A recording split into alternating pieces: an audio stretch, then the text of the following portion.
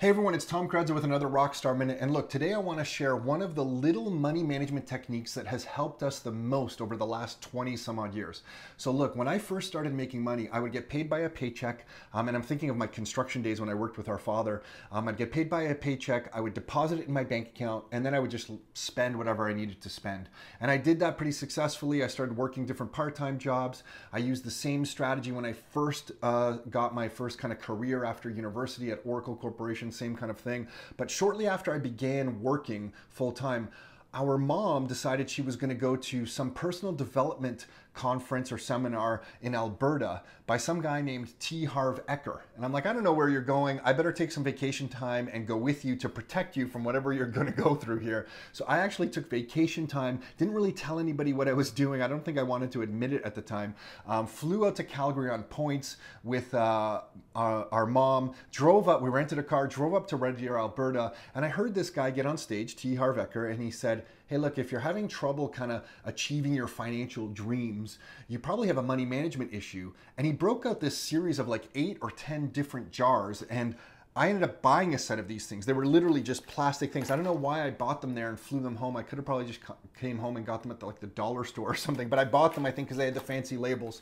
And they all had different labels. This one's the only one I have left. It's called the Financial Freedom Account. And what he explained is that when you get paid, put your money into one bank account, or one jar, and then you take a percentage of the money and dump it into the other jars, all labeled different things. So one is your financial freedom account, one is your taxes account, one is for vacations. I used different labels. So for example, and Carol and I still use this today, one is called for us cars and insurance, the give account, vacations, children's education. So we just take the money into one account that we've earned, and then we immediately do all our transfers into all these other bank accounts. When I got home from that seminar and I went to the Royal Bank to open up like 8 different checking accounts and labeling them all differently to do this, the guy at the bank just thought I was completely crazy. He was trying to explain that I was going to have all these different fees and, you know, it wasn't really wise to do this, but I didn't care. I didn't want to use the jars like in my house. I wanted to do it electronically because I was getting paid electronically at that time.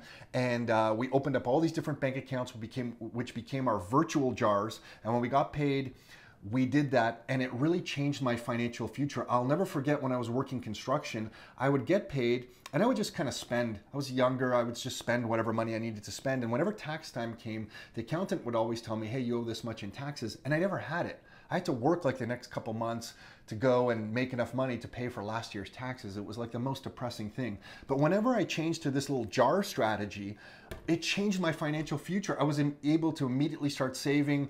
I was able to buy some properties. I think I actually bought our first rental property before this jar strategy, but it definitely helped advance some of our real estate investing. And whether you're using getting paid via career or self-employed, or now Nick and I use that today in our business at Rockstar.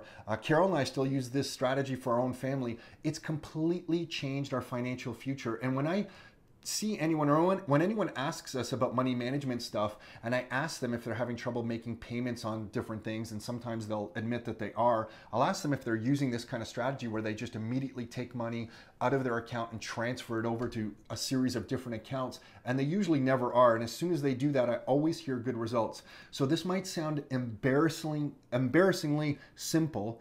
However, for us, it's what we needed, and it really had a big impact anyway on our financial future. So hopefully you find that useful. Until next time, your life, your terms.